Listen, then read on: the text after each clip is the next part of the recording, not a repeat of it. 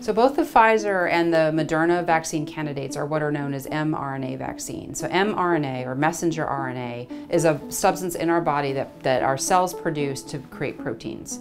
What they've done for these vaccines is they take a piece of genetic material from the SARS-CoV virus, specifically that codes for the spike protein on the surface of the virus, and they put that into a lipid or a fat coating so that it can get into the cells. After it's injected into the body, the cells absorb that lipid coating, the mRNA is in the cell, and your body's own mechanisms produce the spike protein from that messenger RNA.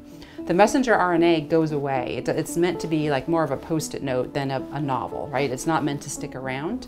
And so in a matter of days, that mRNA is gone, but your body has already been producing that spike protein in order to trigger that immune response. None of these vaccines, including the mRNA vaccines, actually inject COVID into your body. The mRNA does not get into your own genetic material and stick around forever.